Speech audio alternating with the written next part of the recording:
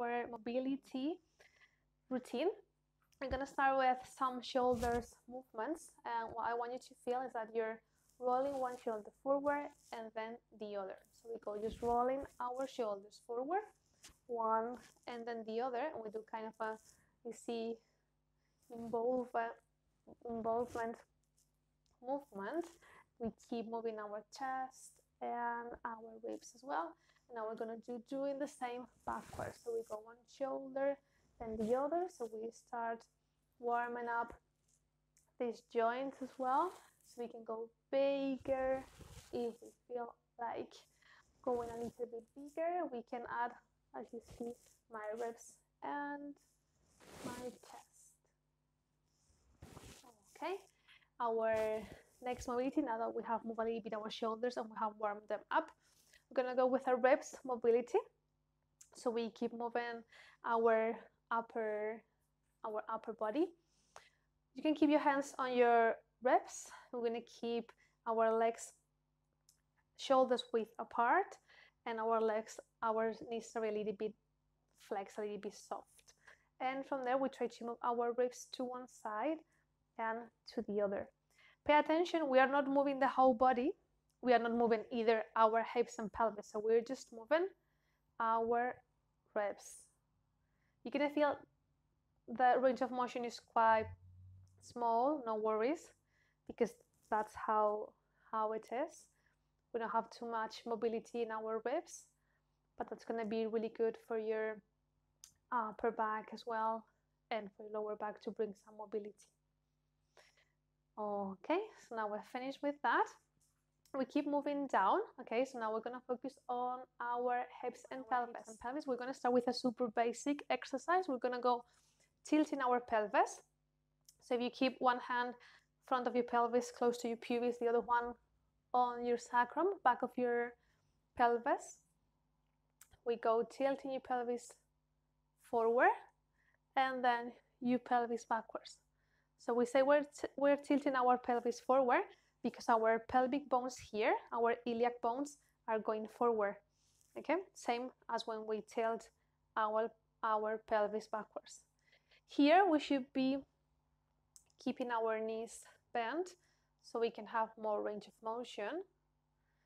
Don't force too much your tilting forward if you're pregnant, because that's going to be a normal posture for you, so we don't want to exacerbate it. And we go last one. Okay, now we're going to go moving our pelvis side to side, so you can keep your hands on your pelvis. Same, we keep our knees a little bit soft and we go pelvis side and up, side and up. Really good. So feel how your hips are moving as well within your pelvis. We keep waking up all our pelvic muscles too. Okay, really good. And next one, we're gonna combine these movements into an infinity or an 8-shape movement. Okay, so now we are combining all our pelvic movements in an infinity shape movement. So we're gonna stay as you see, wide stance. I'm gonna keep my knees a little bit soft, and I'm gonna move my pelvis, drawing an infinity shape or an 8 shape. So what you can do is just picture an infinity shape or an 8 shape on the floor, and we just follow it as we go. So we go moving our pelvis forward and then back.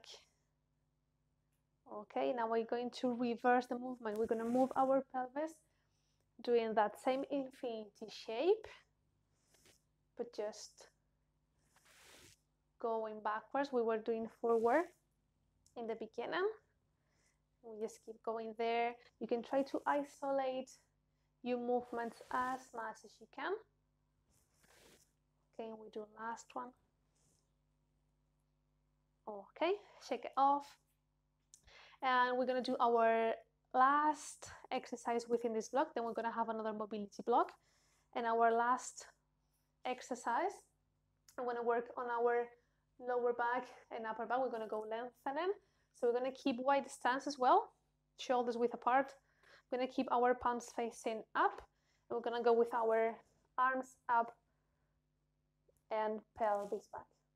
So we keep lengthening there, so you feel your lower back lengthening, and we come back, and we go lengthening again,